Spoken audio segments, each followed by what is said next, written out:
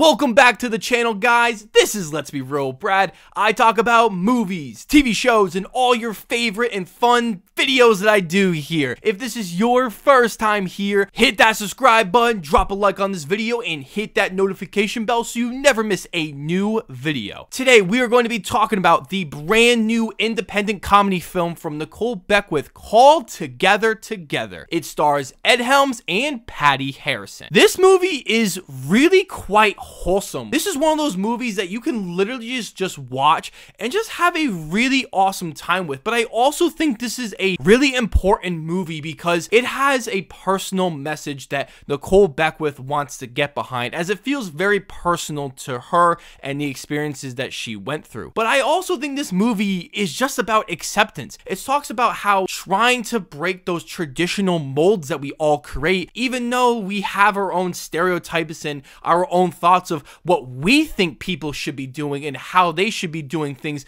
in their own relationship. We see that between these two characters, even though they both have their own ways of breaking that traditional mold. It's what makes that conflict feel so genuine and organic. So I really don't want to get into the plot details because I really do feel as though that the trailer probably spoiled a good amount of this movie from kind of what I remember when I saw it a few weeks ago. But I will say that the story is pretty good and it's pretty unique for what we have seen in the modern day era. Because technically this is a romantic comedy drama film, if you could say, but it's definitely not the type of movie that you think. And I actually really love the way that Nikole Beckwith just describes and how she challenges the idea of how do you love someone? How do you love someone romantically? And how do you have a bond together, but it doesn't necessarily have to be romantic? And that's kind of like the biggest theme of the film, and I really enjoyed that so much. I felt like she was offering something special and unique to the film that we really haven't seen before. So let's dive right into this, starting with the acting. Ed Helms and Patti Harrison are truly wonderful and special in this film. It was really nice to see Ed Helms really do a great role, as I really do think this is one of his best performances. He truly just became this character, like nothing groundbreaking or anything, but he really felt this awkward and weird kind of humor. Patti Harrison, on the other hand, is just absolute comedic gold. I really haven't seen her in any other films, but I really do think she could be an up-and-coming star because all her line delivery was just so funny. Like, she really does feel like this awkward, kind of closed-in kind of person and really sells it every time on screen. Her and Ed Helms have a wonderful chemistry together that I probably could have just watched a whole like TV show or even sequels to this movie. One of the best parts of this movie is the writing. Nikole Beckwith was also the writer of this film. As you can tell, as I was saying before, that this is a very personal film for her, as we don't necessarily know what parts of this movie are true to her life, but it's personal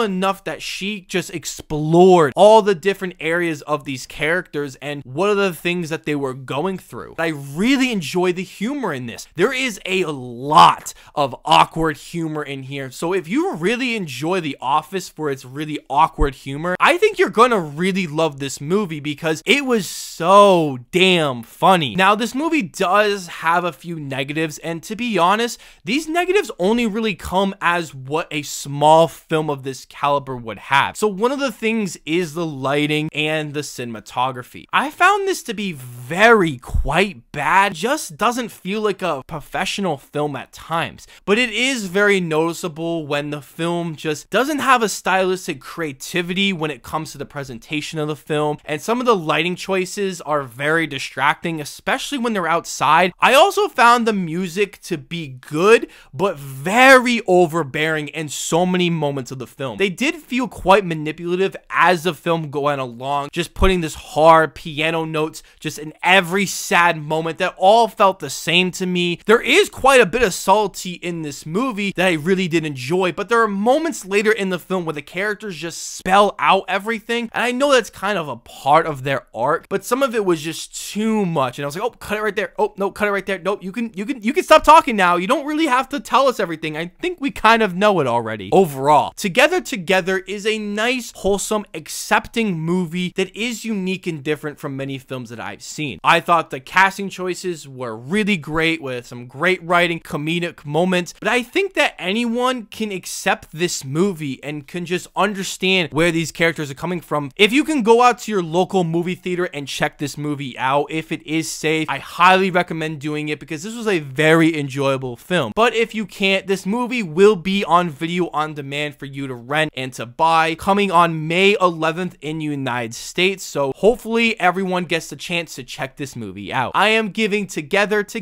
a 7 out of 10. Thank you all so much for watching, and I will see you all in the following video.